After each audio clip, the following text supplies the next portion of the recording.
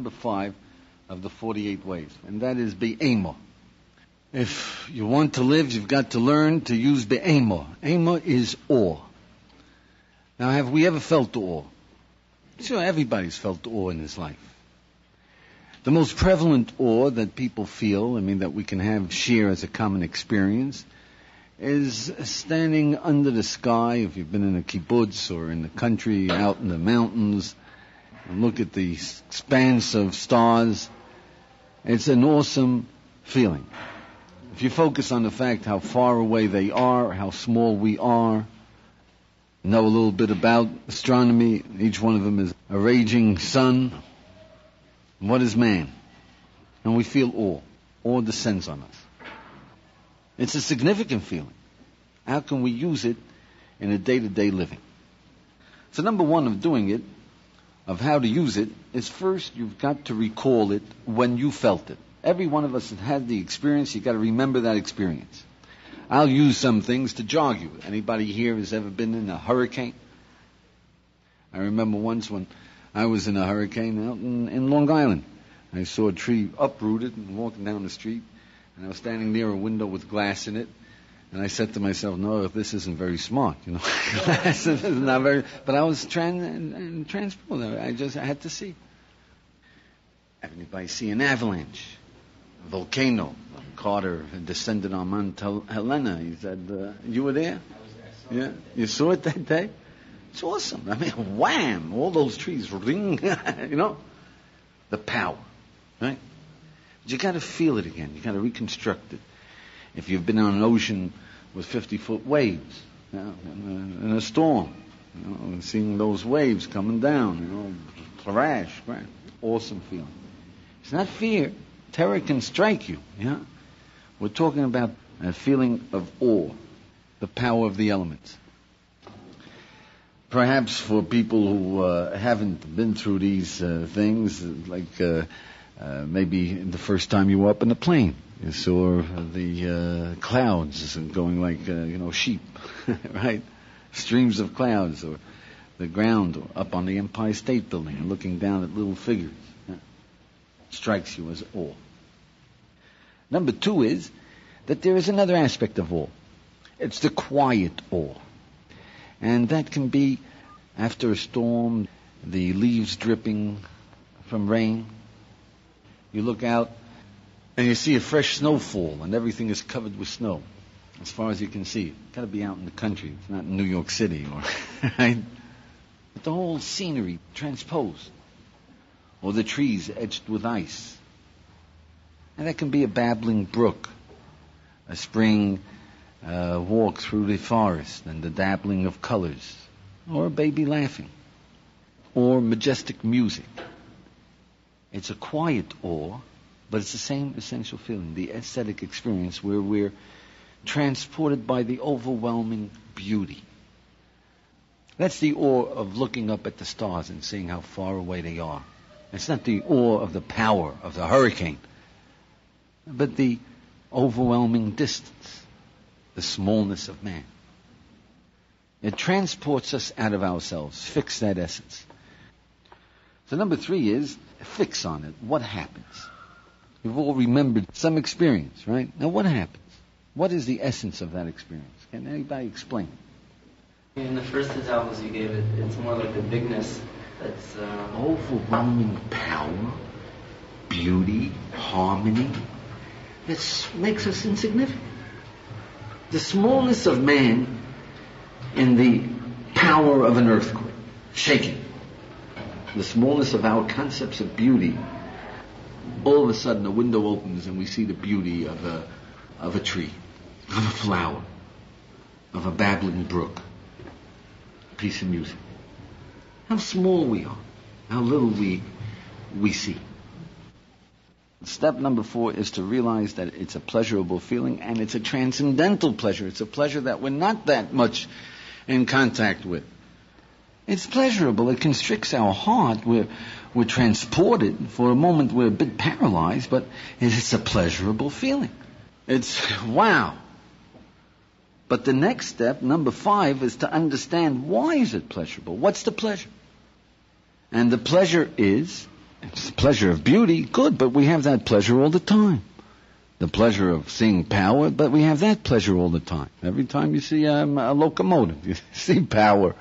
Every time you see the ocean, you see power. Every time you see a flower, you see beauty. Every time you hear music, you see beauty. But this is the same pleasure, but here it's different. It transports you. It transcends you. Yeah, what is it? All of a sudden you see the pleasure in different conformation. It transcends your living experience. I think it's the very word ecstasy is being beside yourself. Outside of yourself. You're in a different world. The world has been transported. Now what does that mean, you're outside of yourself? What are you into? You're outside of your petty occupation, your petty concepts of beauty, your petty looking at a flower nice, yeah? All of a sudden, you're transported into the eternity of beauty, the eternity of power, the eternity of majesty, a different level of existence, the ultimate. You've got to find out how to use it. There it is. We felt it. Don't wait around for the next time that a window is open. Find the window. All right, so that's number 6. That find the window means remember these moments, relive these experiences, re-seek them. It's difficult, but it can be done. So if you remember the experience, you see what you had, you can do it again. If you understand what happened, if you're just waiting for it to happen again, you can't make it. But you can recapture, you can get that same window all over again once you've had it. Yeah. Well, we're defining this. You said it's the eternity of beauty and the eternity of majesty. Are those things in and of themselves eternal? We perceive them to be eternal. That's what is awesome. When we see the flower in a certain way, we see that the beauty is it's not in this world. What do you mean it's not in this world? Where else is it coming from? From eternity. Are they really eternal? They are in and of themselves eternal? They are not eternal, of course not. But the beauty in them is. It's a reflection. The transcendental.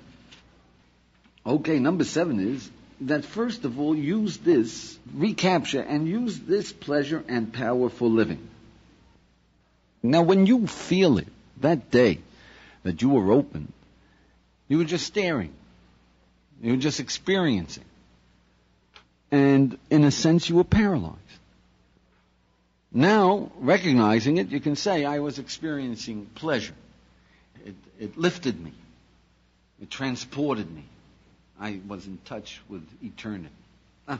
Fantastic. But what you've got to learn is that this is energy. You see, the first time you drove a car, you were paralyzed. Yeah? You were paralyzed. You remember when you learned how to drive and you took over the wheel and then there was a car coming down the other end of the block and you said, stop talking, you want to get us killed? Yeah? Don't you see a car is coming? Yeah? You remember that? That's because anything that's new overwhelms us.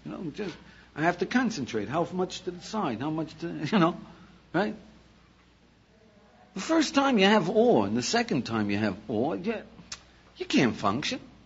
It's when you live with it, you can feel the energy for living, the power that it gives you in dealing with reality. You understand the power. You can't be bored when you're awed, right? And you can't be petty when you're awed. Somebody called you an idiot. They don't like you. You're in a different world. It's got different dimensions. The dimensions are eternal dimensions, not me and you and who's who and what's one up and one down. Yeah? There is wonder and pleasure. It's energizing and it's growing.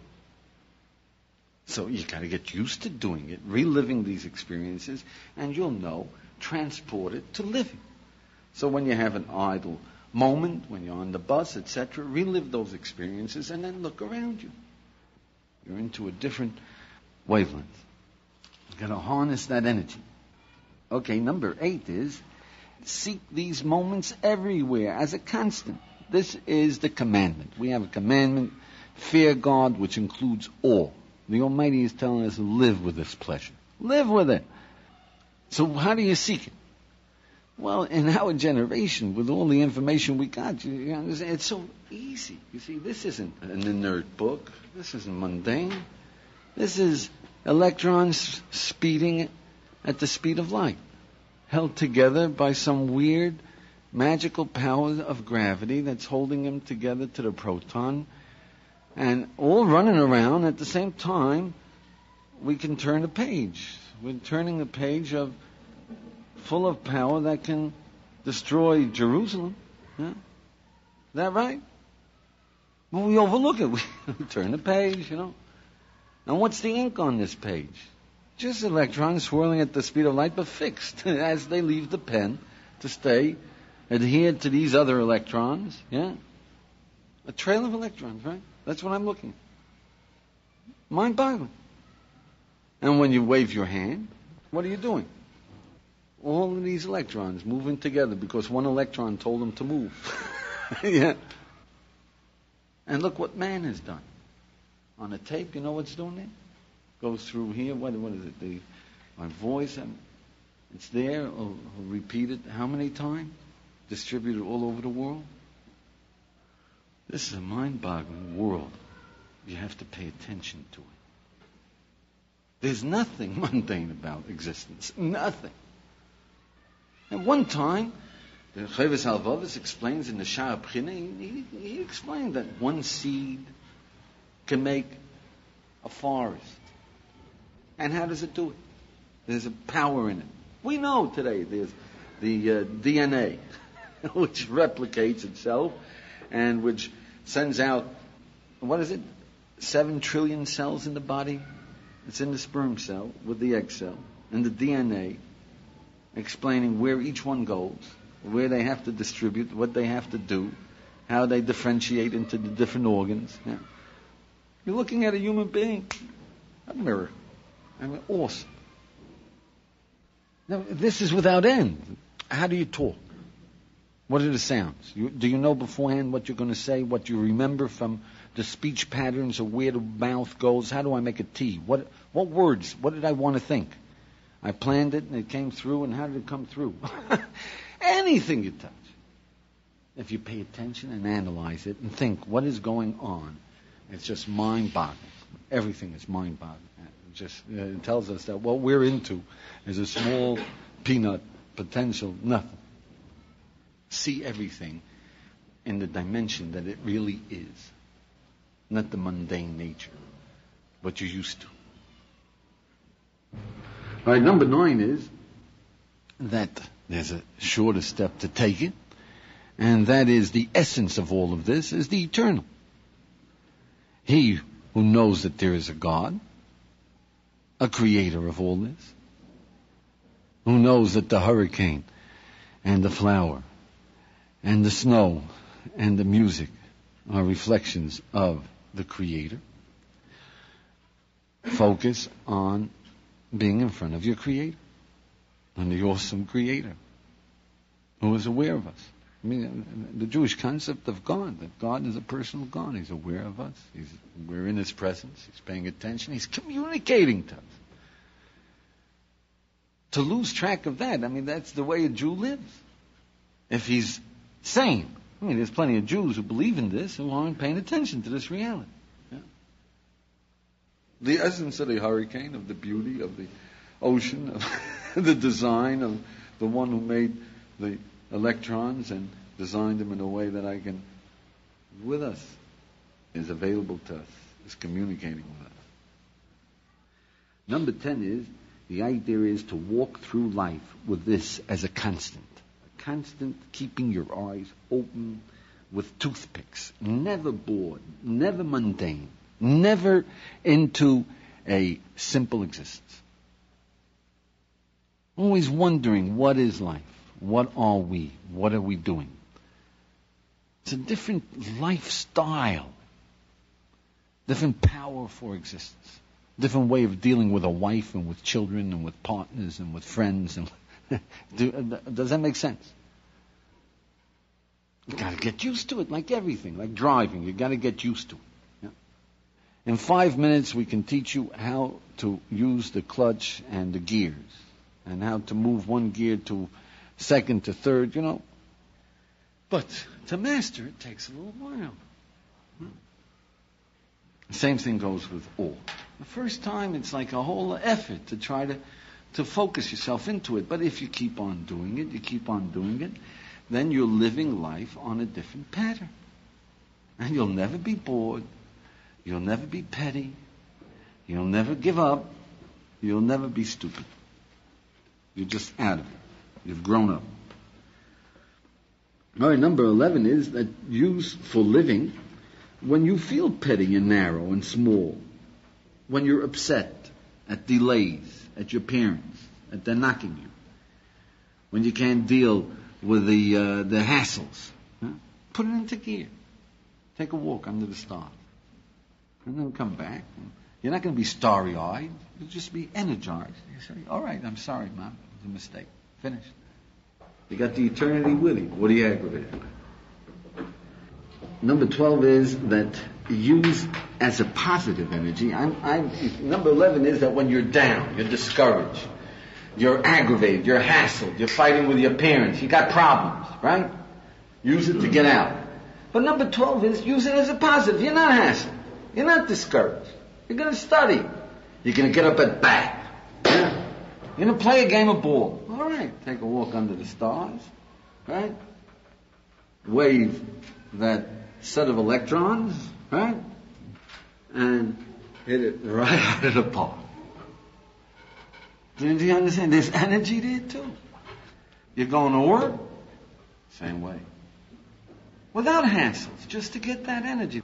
It's a means to use your potential. Yeah. Number 13 is that Jewish consciousness was L'shem yichud kudshe b'richu, that before you did something, you would say, why am I doing this? You would connect yourself to the awesomeness. Yeah. So by saying it, that's one of the 48 ways, Arichas for saying, you'd remind yourself to put yourself in focus. Whenever you started doing anything. Now, we still have this remnant in a prayer book when you put on tefillin, when you put on tzitzis, in some prayer books. Some don't have it at all, but some. But it used to be, the Jewish consciousness was that whenever you did anything, you went to eat, it said, L'shem yichud kudshe b'richu. You went to work, L'shem yichud kudshe b'richu. You went to water your garden. You put yourself into juxtaposition. Now, it's a little hard to transport that into a secular world, L'shem yichud kudshe b'richu, yeah? But you should find some catalyst, remember that you always remember to turn on this aspect of walking with awe.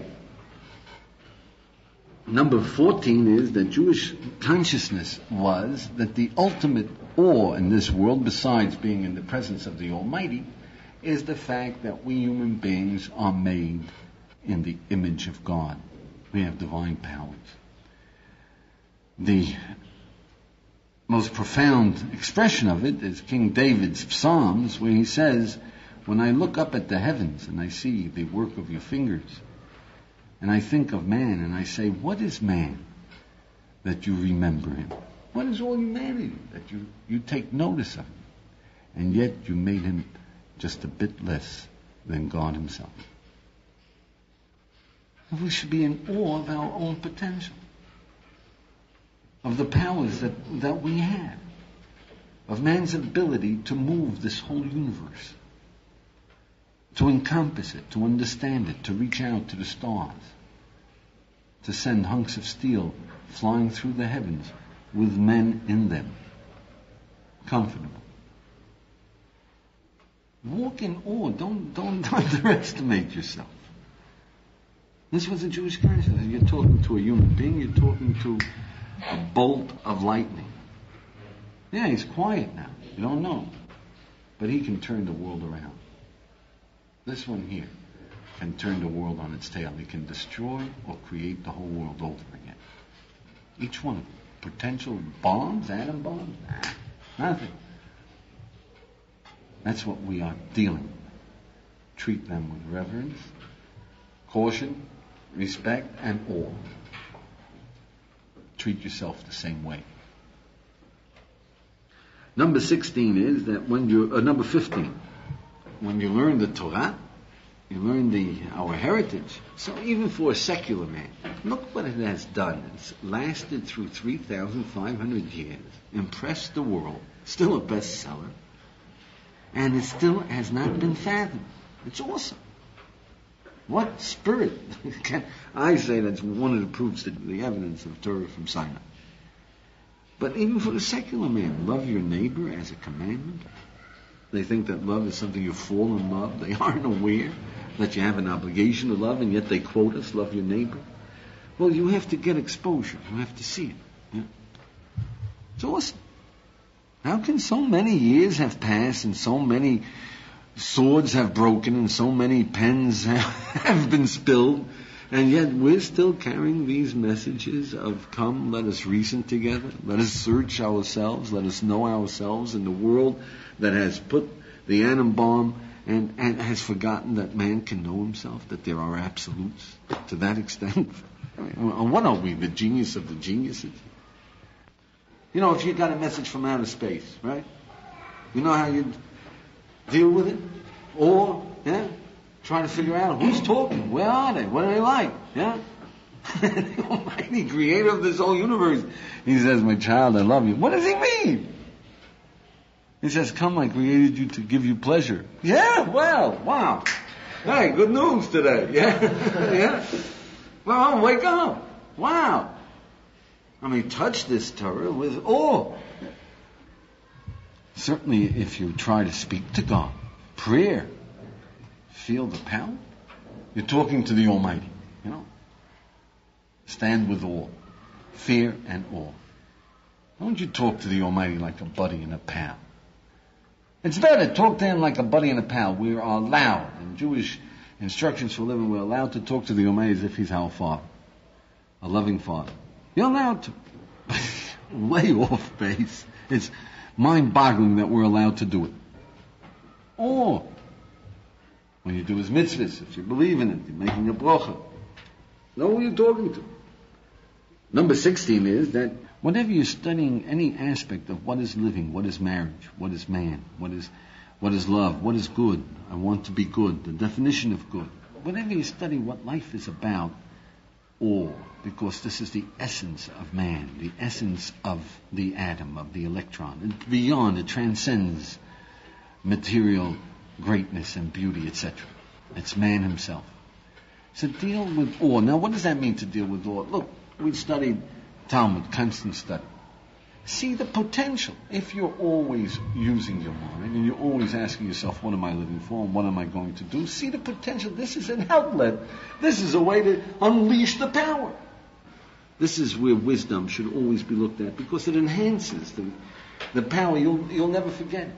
You'll feel the hurricane each time you study wisdom. Number 17 is that for living, we already mentioned that when you're in a rut, blast yourself out. Take a walk under the stars, right? But for living, don't sell yourself short. Always ask yourself, what do I want after a walk in the stars? For career choice, for marriage, for understanding your children, for what do you want out of life? Blast that. Number 18 is unleash it for the constructive part of let's deal with violence, with the hate that human beings have for each other, with prejudice, with the Third World War, with pollution. Don't give up. Don't throw up your hands. With sanity for all. Yeah? But be aware of the awesome power that is within yourself and within every human being you deal with. And let's get it clicking so that we can really solve man's problems instead of just accepting him and suffering them. Okay, now why? Why do we need this business of war? What does this do for us? See, what is the strategy? See, number one of war is that grow up.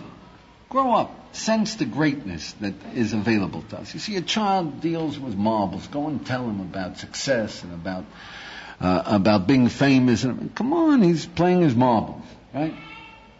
But the real grown-up is playing with the full potential of man. And in order to do that, in order to blast out of your pettiness, you have to feel the eternal, the infinite. Number 2 is that sanity. That's the reality. You see, we have a definition in the 20th century. I remember I took a course in abnormal psychology, and you know what insanity was defined at? Abnormal. Somebody who's abnormal is insane. So therefore, if you're living with people who are insane, you're abnormal, so you're the insane person. You get it? Now, insanity, according to our definition, according to the definition of reality, is to be out of touch with reality. The struggle for life in Judaism is a struggle for sanity. We say that a man does not make a mistake, he does not sin. The Hebrew word for sin is mistake, chet. A man does not make a mistake except he is temporarily insane. He breaks with reality. Breaks with reality. What do you mean he steals? He's breaking with reality. He thinks that he's gaining something. No gain. It's an illusion. This is reality, or is reality. There is no mundane world. To walk around in a mundane world is to be crazy. Is to take the dolls seriously. Hello, good morning, Dolly. How are you? If you take it seriously, you're crazy, right? It's got no life. To live in a world where all that it is a piece of bread and butter, getting a job 9 to 5, they're nuts. You're taking that's the reality. Insane. The Almighty's on the phone. If you don't understand that, you're not in reality. If He's there, you're in the presence of God. You don't feel His presence, you're not into reality. You see that? So you need all to be into the reality. The reality of this world is nothing mundane. We're touching the infinite. We're touching the eternal. We're touching the overwhelming power every moment of our lives. Happens to be God. All right, you got to get used to that. Yeah. According to where you come from.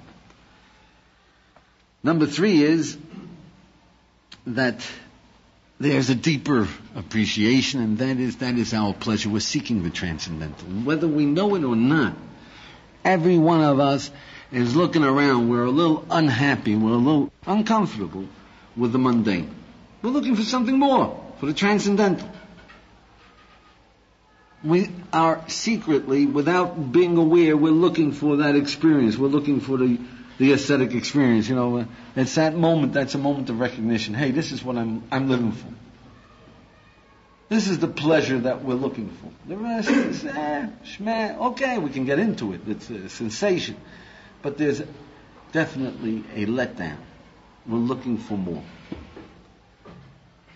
and when we get that more, we have a different power of existence, a different power for living.